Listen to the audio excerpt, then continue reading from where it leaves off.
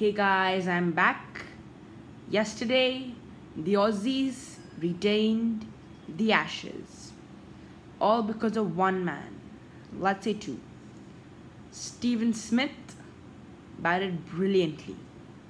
2-1 in the first innings. And then 82. He could have scored 100, but he played for the team. And then Pat Cummins got England 0 for 2, and also he took a brilliant wicket of Benjamin Stokes. He was the hero of England, and Josh Hazelwood on comeback bowled brilliantly as well. He missed out on the World Cup, but the moment he came back, he bowled brilliantly. Otherwise, Marnus Labuschagne batted quite well. Then, yeah, David Warner has had a terrible Ashes so far.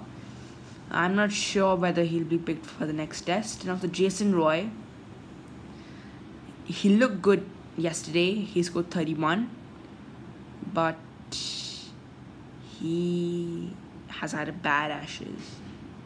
I don't think he's good for test matches.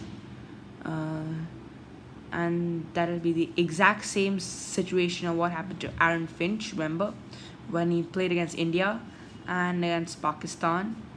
Okay, he did quite well in test matches, pretty decently, but that made him be bad in one-dayers and T20s.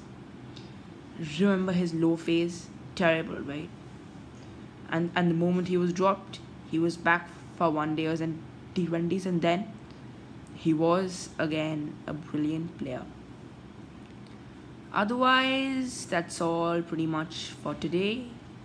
In my next video, I'm going to talk about the 5th Ashes Test, 5th and last, and there's a new season of Indian cricket coming. Thank you for watching, and please subscribe. Thank you.